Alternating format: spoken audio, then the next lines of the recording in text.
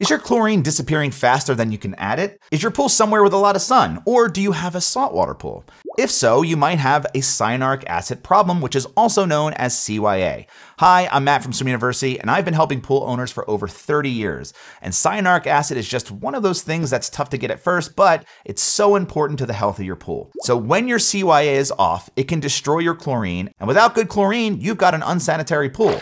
So first, what exactly is cyanuric acid? Well, cyanuric acid goes by many names. It's CYA, chlorine stabilizer, or pool conditioner. It's basically a protective shield for chlorine molecules. It prevents your chlorine from breaking down in direct sunlight. And without CYA in the water, the sun's UV rays will destroy about half your chlorine in just 17 minutes. That's why you might notice your chlorine levels dropping faster on sunny days. Now, since CYA binds to chlorine molecules, it helps keep them in reserve until it's needed. And that buffering means the water feels less harsh. So with CYA in the water, your chlorine lasts longer, it works more effectively, and you might have less skin and eye irritation if all of your other levels are balanced. So what are the right CYA levels? Well, the ideal range is between 30 and 50 parts per million. Pools exposed in intense sun and heat might need more CYA. Now, completely indoor pools need 0 or low CYA levels. Even if there's no sun, CYA can still help buffer that chlorine harshness, but it's not allowed in some indoor pool settings, so I would check your local regulations for this one. Once you add CYA to the water, it really should just stay there. It doesn't actually fluctuate as much as the other levels like pH, but it does break down in the long run, especially in extremely hot weather. So for example, if it's over 90 degrees Fahrenheit outside or 32 degrees Celsius and your pool gets extreme sunlight exposure, you're probably gonna lose about 10 parts per million of CYA each month. So plan to test your CYA at least once a month. But here's the key. It's not just about the CYA level itself. It's actually the ratio between your cyanuric acid and your free chlorine that actually matters. Too much CYA without enough chlorine or vice versa can impact your chlorine's effectiveness. Now your free chlorine level should be 7.5% of your cyanuric acid levels. So if your CYA is at 40 parts per million, you'll need to keep your free chlorine at 3 parts per million to effectively sanitize your water. If your CYA is a bit lower, like 30 parts per million, you'll want a little over 2 parts per million of free chlorine. And if it's higher, at say 50 parts per million, your free chlorine should be about 3.75 or 4 parts per million. Now I know this is a lot of math and it can feel like very confusing water chemistry, but once you start keeping your CYA and free chlorine levels in the right balance, it'll come easier over time, I promise. And if you want to have all of this information written down in one place, I recommend checking out the Pool Care Handbook at swimu.com/book, or you can use any of the links below. We have an entire section on cyanuric acid and every other chemistry level that you need to know about. So what happens when your cyanuric acid is too low? Well, if your CYA levels are below 30 parts per million, you've essentially got naked chlorine. That's chlorine with no protection from the sun. That means that your chlorine disappears quickly, especially in the sun. Algae can start growing since the chlorine is gone, and you'll waste money on chemicals replacing that chlorine.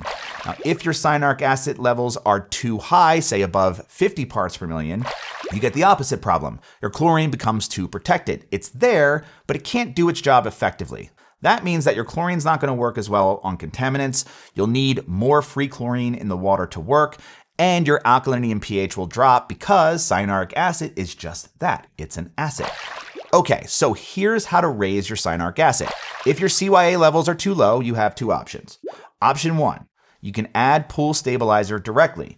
You can buy cyanuric acid as a standalone product, usually called pool stabilizer or chlorine stabilizer.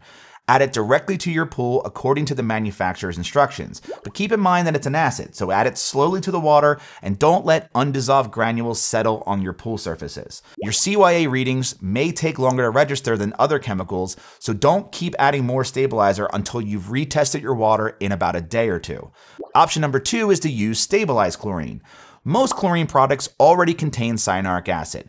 Trichlor tablets, the most common 3-inch chlorine pucks, and dichlor granules are both stabilized, meaning that they add CYA every single time you use them. If you're using stabilized chlorine regularly, you probably don't need to add CYA at all. But you want to watch out for high levels in the long run. Trichlor tablets will continuously add CYA to the water until your levels get too high. Now, what if you need to lower cyanuric acid? Well, unfortunately, there's really only one effective way to lower CYA levels, and that's to dilute your pool water. Cyanuric acid doesn't break down or evaporate. It stays in the water until you partially drain and refill your pool. So you can stop adding stabilized chlorine products like tablets that'll keep making things worse, and switch to liquid chlorine, which doesn't contain CYA. Now, some pool owners find that alternating between trichlor tablets and liquid chlorine works pretty well. But what about those CYA reducers? Now, you might see those products claim to reduce cyanuric acid levels. These are bio-based products that work slowly and have kind of mixed results. They're expensive and can take weeks to show any effect. But for most pool owners, a partial drain and a refill is way more reliable and often cost about the same. Finally, here's a note on saltwater pools and why they tend to need more CYA. Many saltwater pool manufacturers recommend keeping your CYA between 60 and 80 parts per million instead of the 30 to 50 parts per million. Higher CYA helps to prevent your saltwater system from working so hard. Your generator ends up working more to maintain your chlorine levels during periods of high sunlight exposure. CYA helps it to work less and extend the life of your salt cell since it doesn't need to make up for that loss of chlorine. You'll maintain consistent sanitizing without constantly battling UV breakdown. Just remember the 7.5% ratio. If your CYA is higher, like 60 parts per million, your free chlorine should be a little higher as well, like 4.5 parts per million. And if you need more help with water chemistry and balancing your pool, I recommend checking out our other video on pool chemistry basics, or you can get the Pool Care Handbook here at swimu.com/book, or you can use any of the links below. That's it. Thanks again, and happy swimming.